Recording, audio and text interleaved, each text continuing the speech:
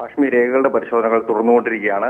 പരിശോധന നടക്കുന്നതിനിടയിൽ നിലവിൽ കണ്ടെത്തിയ രേഖകളനുസരിച്ചാണ് 5 പേരുടെ പേരിലായുള്ള 20 ഏക്കറിന്റെ പട്ടയം റദ്ദ്. ഇത് ഗവൺമെന്റ് തരിശു ഭൂമിയാണെന്ന് കണ്ടെത്തിയതിനെ തുടർന്നാണ് സബ് കളക്ടർ നടപടി. ദേവികുളം സബ് കളക്ടർ VR പ്രേംകുമാറാണ് പട്ടയം റദ്ദ് ചെയ്ത റിപ്പോർട്ടുകൾ തയ്യാറാക്കിയിരിക്കുന്നത്. ഇതിനെക്കുറിച്ചുള്ള വിവരങ്ങൾ കളക്ടർ കൈമാറുകയും ചെയ്തിട്ടുണ്ട്. മാതൃഭൂമി ന്യൂസാണ് കൊട്ടക്കമ്പൂരിൽ ജോയ്സ് ജോർജ് MP ഭൂമി കൈയേറ്റം ചെയ്തിട്ടുണ്ട് എന്ന വാർത്ത ആദ്യമായി പുറത്തു കൊണ്ടുവന്നത്. തുടർന്ന് നിരവധി പ്രശ്നങ്ങളും കാര്യങ്ങളും ഉണ്ടായെങ്കിലും രേഖകൾ ഹാജരാക്കുന്നതിന് ജോയ്സ് ജോർജ് MP തയ്യാറായിരുന്നില്ല. ഈ മാസം 7-ാം തീയതിയാണ് രേഖകൾ പരിശോധിക്കുന്നതിന് വേണ്ടി അദ്ദേഹത്തിന്റെ സഹോദരൻ ജോർജിയുടെ കയ്യിൽ സബ് കളക്ടർ ഓഫീസിലേക്ക് രേഖകൾ എത്തിച്ചത്. തുടർന്ന് നടന്ന പരിശോധനയിലാണ് 20 ഏക്കർ ഗവൺമെന്റ് തരിശു ഭൂമിയാണ് എന്ന് കണ്ടെത്തിയിരിക്കുന്നത്. പരിശോധനകൾ ഇപ്പോഴും നടന്നുകൊണ്ടിരിക്കുകയാണ്.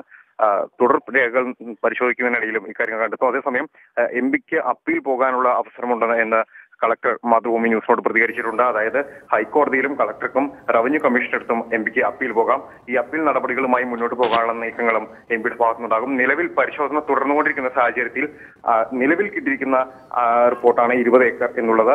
ഇനി കൂടാൻ ഉള്ള സാധ്യതകൾ കൂടി മുന്നിലുണ്ട്. കാരണം പരിശോധനകൾ തുടർന്നുകൊണ്ടിരിക്കുകയാണ്.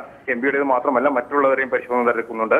ഇതിനിടയിൽ MPയുടെ മറ്റു ഭൂമികൾ കൂടി പരിശോധിക്കുമ്പോൾ ഒരുപക്ഷെ 20 എന്നുള്ളത് ഇതിന് മുകളിലേക്ക് വരാൻ സാധ്യതയുണ്ട്.